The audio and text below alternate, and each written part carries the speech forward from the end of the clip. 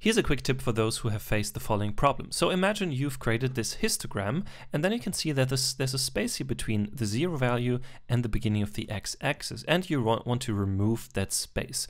You might want to try out the following. So you use scale y continuous, and you think that, well, I can just set the limits from 0 to 32. So the y-axis should start 0 and it end at 32. If you run that code, well, your problem is not being solved because you can still see this space. So now you might wonder, where's the space coming from? And the reason and the answer is that there's something called the expansion or expand argument in the scale y continuous function.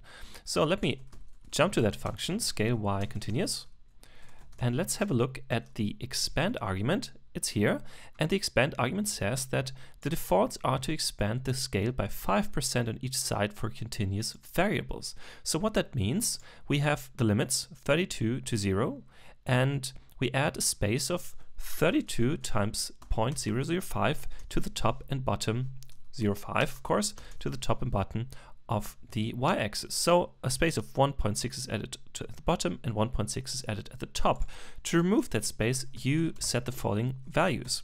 So the expansion argument, there's a mod argument and there's an add argument. If you set both to 0, both expansions will be removed from the y-axis. And now you can see that the 0 value starts exactly where the x-axis starts, and also it exactly ends at the limit of 32.